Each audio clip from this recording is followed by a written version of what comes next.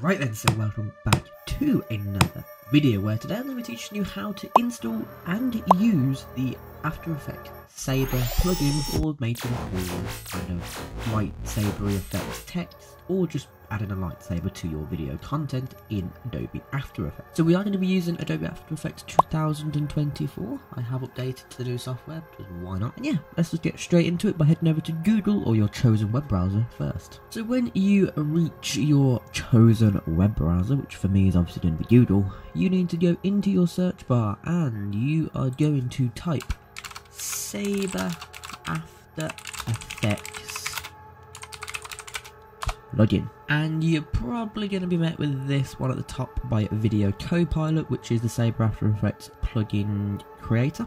So you click on this top link just here and you bring you to this page where if you scroll down you can download it for Windows or Mac. Obviously we're on Windows today. If you want to do it on Mac, it's the exact same process and it's exactly the same After Effects. You just need to click that. I'm going to click that, and as you can see it will head up into the download window up here.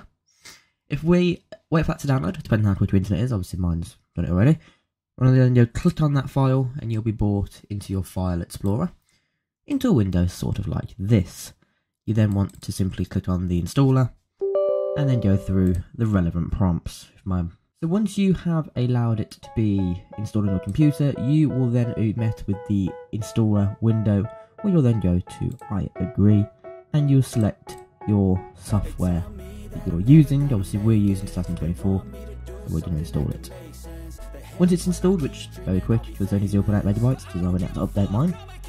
Once it's installed, simply press finish and then you can close out of both of these windows as you no longer need them. You now will need to restart your After Effects file, so start by After Effects. Start by After Effects.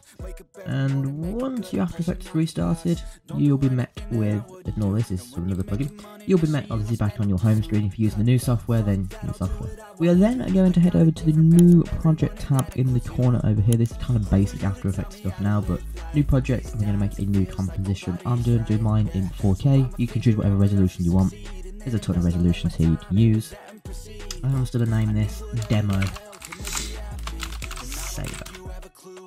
Okay, I'm going to choose my background color to be black. Again, you can choose whatever you want.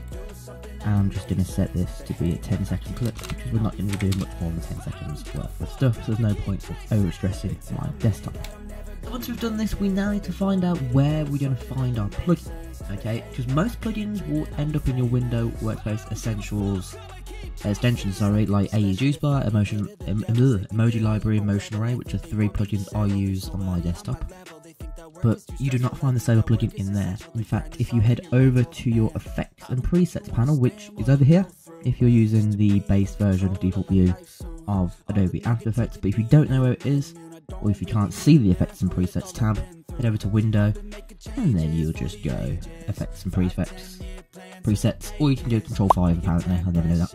But yeah, you can simply open it there. Anyway, now that we've got our effects and presets window open, we're going to head right down to the bottom usually, or you can just search Saber. Okay, so that's going to be our plugin. So what we now want to do is we now want to apply this plugin to some text. So what we're first going to do is we're first going to create a text layer. So we're going to head up here to our type tool, or Control T. We're then going to put it on screen like this, and I'm going to do subscribe. I'm going to highlight that, and we are then going to find a nicer font than Times New Roman. Personally not a font that I use very often. Need to make it simple so the plugin can actually apply its outline to it obviously, but this is use Impact. I use Impact for a lot of my demos, and then I'm then just going to scale it up to 600. And then just because I'm fussy, I like making the boxes look nice. Oops, and then obviously deselect if it wants to deselect. There we go. And then I'm then just going to align it using the align tab. Okay, so we now have our chosen text, and you can do whatever you want, and this is kind of a great practice method for when you're using new plugins, is, you know, work with something basic like text in very, very simple timeline format. So we have our text layer. So to get started with using the Saber plugin, we first need to go to Layer, New, and Solid. Again, I'm just going to rename this to Saber solid, so we know what it is. It doesn't matter about the colour, it just needs to be the same dimensions for what we're going to be doing today. And simply create. So then, now that we have created that, we are going to head over to our presets tab, and head over to our presets tab and go Saber, and we're going to click and drag it onto the Saber solid line, and then you are going to get a beautiful lightsaber line. Now, we're going to be working in the effect control panel over here, okay, which will appear when you open up the Saber Preview. You can move the Saber line around using the points. We're not going to do that at the moment though, because I tried to do a math command then. So you can move it around, you can also scale it, you know. Again, not going to be doing that. So what we're actually going to be doing is we're going to be going over to our panel over here, and we're going to go to Customize Core.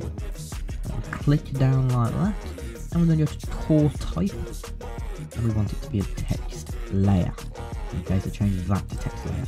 Then we need to select which text layer we want, and we would like the subscribe text layer. And voila, it's suddenly applied to the text layer. But can you read that? I really can't read that very much.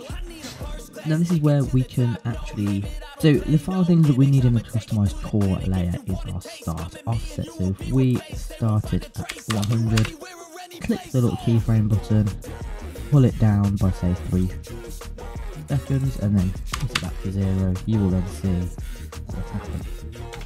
Obviously we need to customize this and make it actually readable. So getting rid of our customized core, we're then going to go to the presets. You can see there's a lot of presets for you to play around with that have different effects. You can look at the fire effect. So if I wanted you guys to subscribe with the fire effect, this would be a pretty cool effect. So you got the fire effect, you got all the other presets that you can choose from, and in each preset, oh, I've crashed. In each preset you can obviously customize everything about the preset. We're going to use Fusion for R1, and if we just scroll to a point where it's going to be all on screen, wait for it to render. It's a pretty cool one. So we're now going to change our glow intensity to make it a little bit more readable.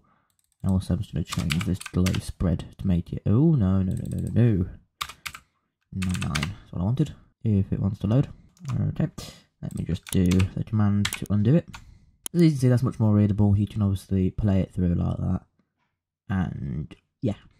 Really simple actually, to be honest, using the plugin. Again, you can apply this to shape layers as well. So if you wanted to kind of use the Saber effect to like have like a neon glow. I think they do have a neon preset, if I remember correctly. Yeah, neon. Okay, I actually used this one before. It's a really good preset to use. So yeah, that is how you use the Video Copilot Saber plugin in Adobe After Effects 2024. If you installed it in the 2023 version, I do believe, like I just had to do, you just need to go re-download the installer and then just click update or install again, and it will reinstall it on the new Adobe After Effects. Yeah, if you enjoyed this video or if you found it helpful, do not forget to subscribe or leave a comment and a like below. It really helps the YouTube algorithm and it really gets us out there in the world.